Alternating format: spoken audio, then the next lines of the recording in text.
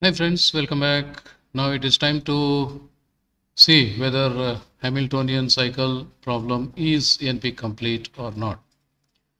So first of all, if you look at the Hamiltonian cycle problem, it is of course an exponential time problem to solve it. But somehow magically, if the answer is known, then it just needs poly time to verify whether the given answer is right or wrong. Therefore, Hamiltonian problem is a NP problem.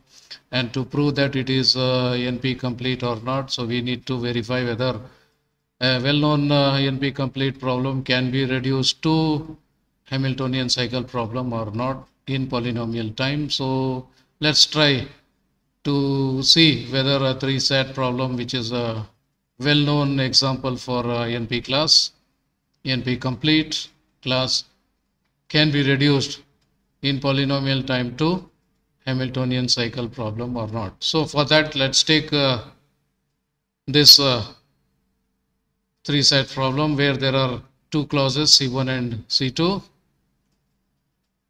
and there are three literals x1, x2, and x3. So how to build the graph for looking for the Hamiltonian cycle?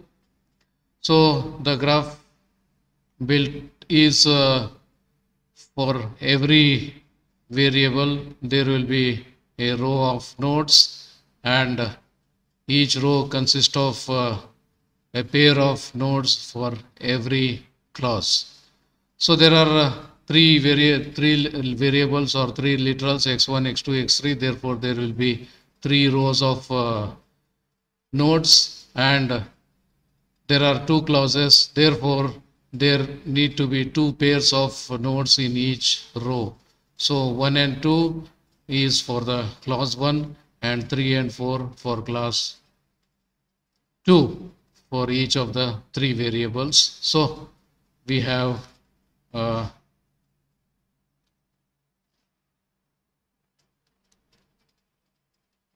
clause 1 here, and then we have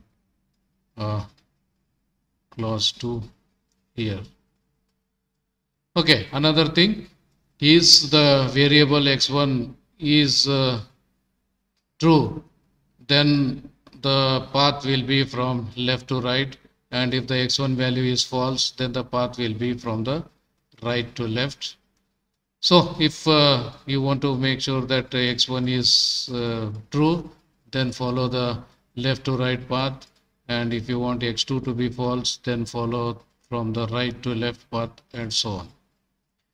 Second thing is the same left to right, right to left has to be used for both C1 and C2, depending on in that C1 the whether clause is that literal is true or false. Say in the first case, the first clause, that is between 1 and 2, if you look at it, then for x1 it is false, that because we have x1 bar, that means it should move from right to left. Therefore, for x1 in the first one,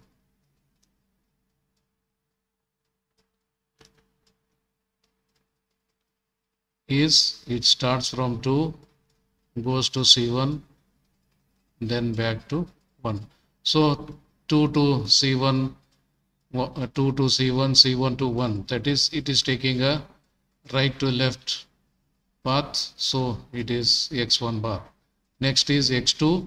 x2 means it should take a left to right path. So from 1 of x2, it goes to C1, and from C1 it comes back to 2.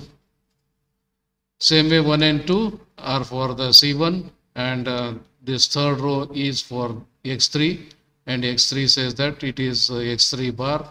Therefore, it should be from 2 should go to C1, and from C1 it should come back to 1. So that's what we did for C1. Now looking at C2, C2 is for 3 and 4. So it is x1, that means left to right. So it comes from 3. Sorry, let me change the color to the appropriate one. So from 3, it goes to C2. Then from C2, it goes to 4. Then second lateral is x2 bar. That means it should be the right to left. Therefore, from 4, it comes to C2, and from C2 it goes to 3 of x2 literal, and finally for x3 literal it is x3, so left to right, so it should come from 3 and then go to 4. Done?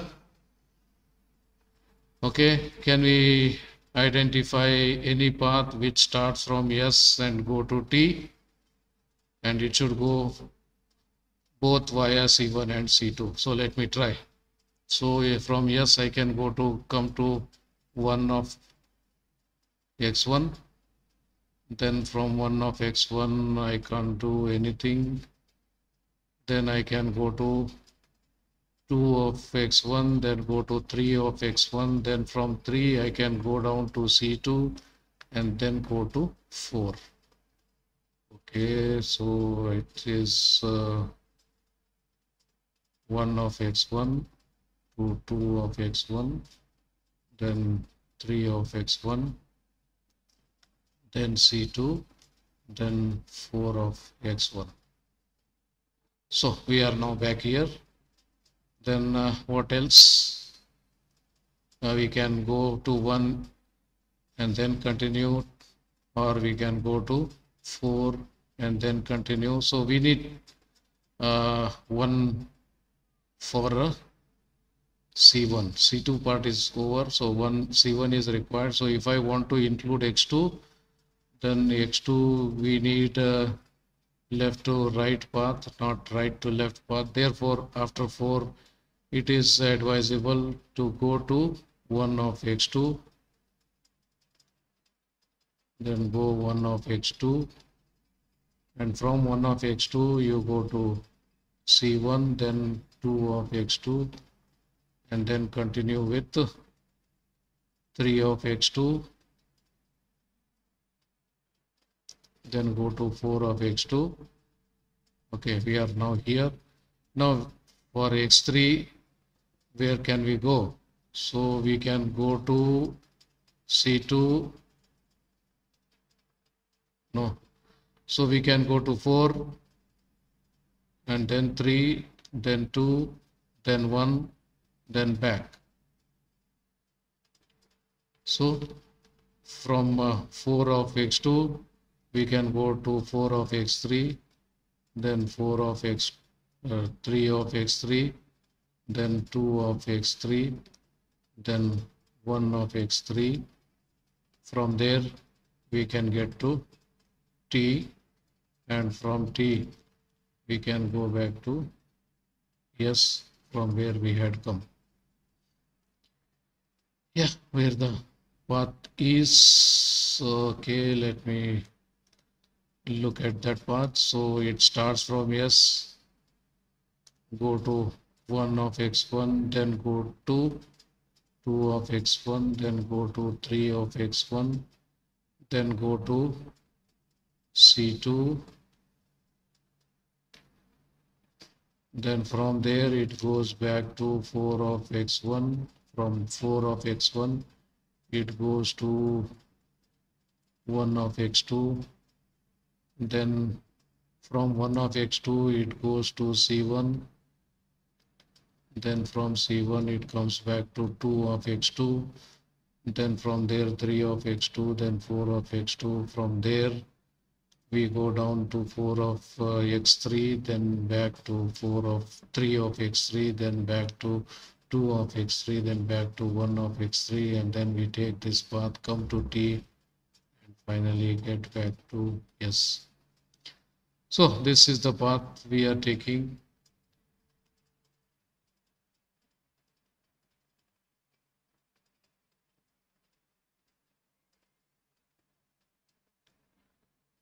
So the final path is from S, 1 of x1, 2 of x1, 3 of x1, then go to C2, then go to 4 of x1 back, then after that go to 1 of x2, then go to C1, then back to 2 of x2, then 3 of x2, then 4 of x2. After that C1, C2 anyway, once we have gone through, therefore no need to go again either to C1 or C2. So we are now free to just move out and come. So from this one option is you go to 4 of x3, 3 of x3, 2 of x3, 1 of x3, come out here. Or from 4 of x2 you can go to 1 of x3, 2 x3, 3 x3, 4 x3 and come out like this. So that way you can find many options, but this is the path we have seen. So what is the path we have used for the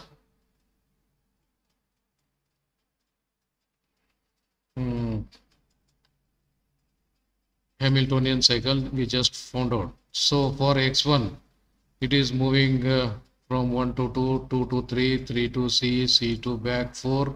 So it's totally forward journey. So which says that x1 is true. Okay, then from 4 of x1 we came back to this, and then from here we went to C1 back to this, so that's a forward journey, then to 2, then to 3 to 4. So that's a forward journey, so that makes x2 also equal to 1.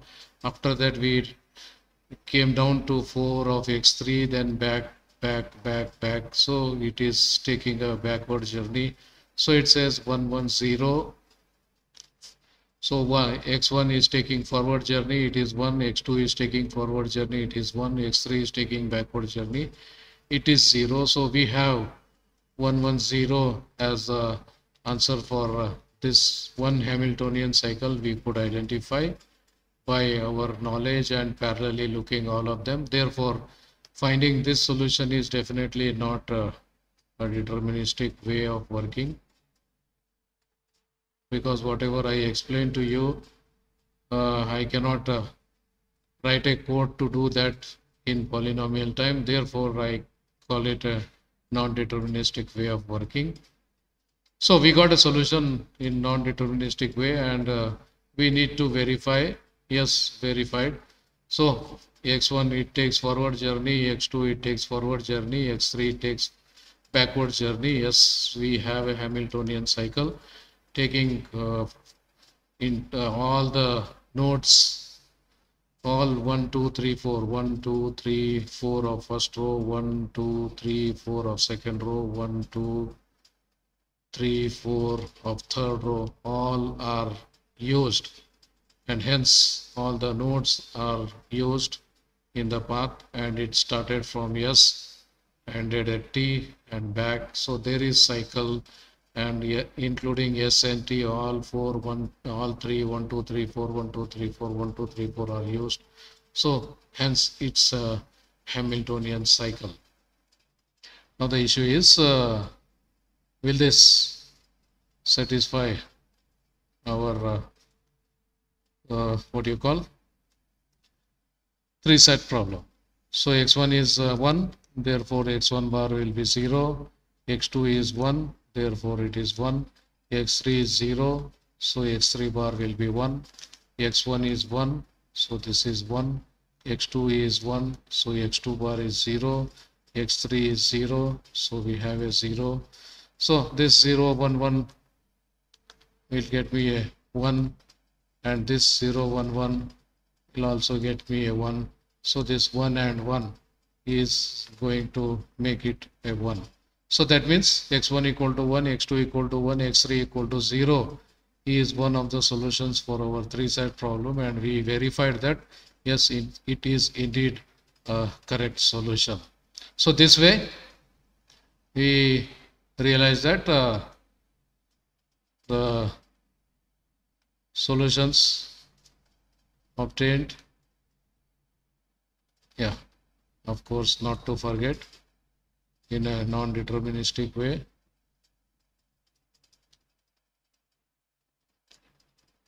for the Hamiltonian cycle problem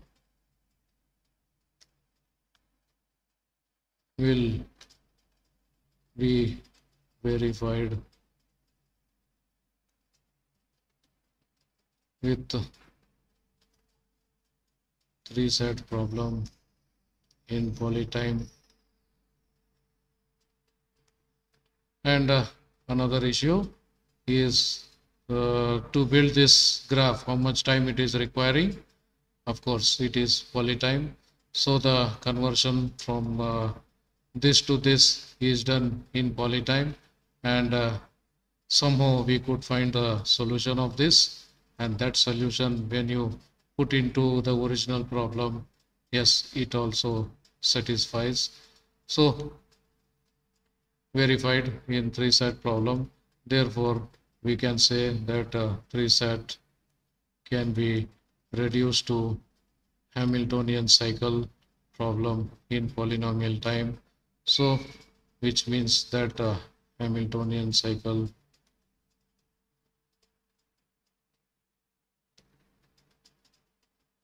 problem is indeed NP complete. So that's the proof for this one. So that's the simplest way of proving anything. So convert a three-set problem into the problem which you are looking at, and then finally prove that solution somehow found for your problem can solve the three-set problem.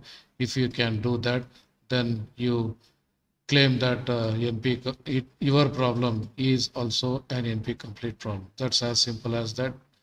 Friends, this is what the proof for Hamiltonian cycle to be a NP complete problem. So that's it for now. See you soon for many more such issues. So keep watching. Thank you.